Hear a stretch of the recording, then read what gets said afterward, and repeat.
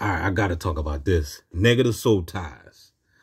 Soul ties are created between two individuals through a powerful shared experience, namely sex and or marriage.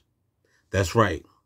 We are going to talk about the horizontal mambo.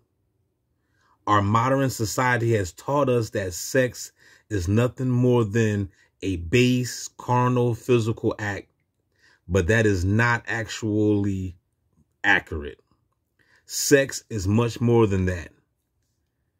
It is tri-dimensional experience, physical, mental, and spiritual.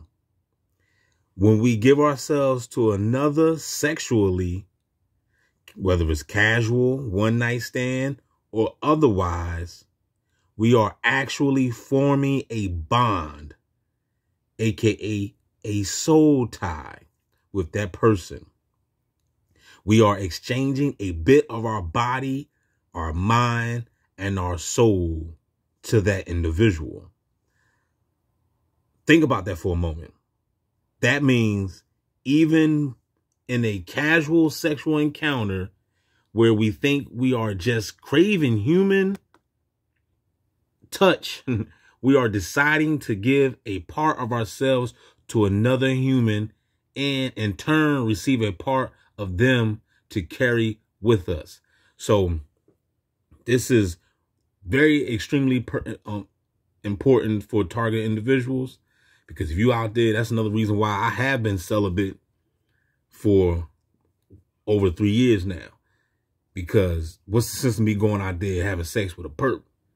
You know what I'm saying? Because you already know that they are demonic and they have bad energy on them. So it's best to just basically stay away.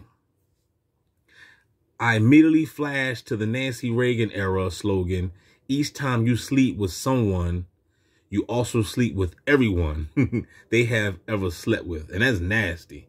That's just plain old nasty. You know what I'm saying? Every time you sleep with someone, you also sleep with everyone they have slept with. I don't know if y'all remember those charts they used to have in the doctor's office. You know how they show that shit? You sleep with one person, you sleep with everybody, like, you know, trickle down the road. It says, sure, that was meant to be a warning against. Sure, that was meant to be a warning against indiscriminate promiscuity to avoid sexually transmitted diseases. But in a way, that slogan is correct on a number of different levels. In the same way that silly putty can pick up an image from a newsprint, so too does each soul pick up or transfer an imprint of itself upon the soul of a mate. This is not some diatribe against sex.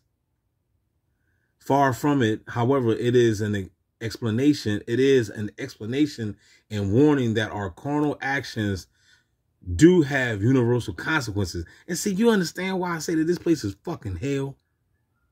You can't even fucking get laid, man, without consequences down this bitch.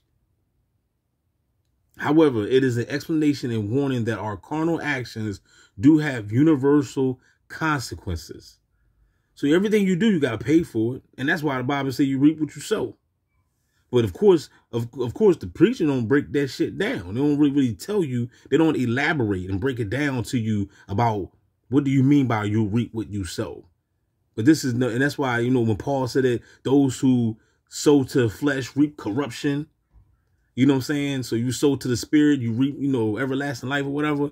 You know what I mean? So, man, sometimes it's best to just, man, it's crazy, man. It's really, really crazy, man. Because you got all these fine women out here. You want to touch them, you want to lick them, you want to do the thing to them, but you don't know who that person even been with. So anyway. Everything has consequences. Many people use sex as a temporary fix, a band-aid to cover up an emotional wound. When the next morning comes and the relationship ends, a residue is left. Oh my goodness, boy. I tell you, I hope such and such is listening to this, because this just popped up, man. I hope you listening, girl.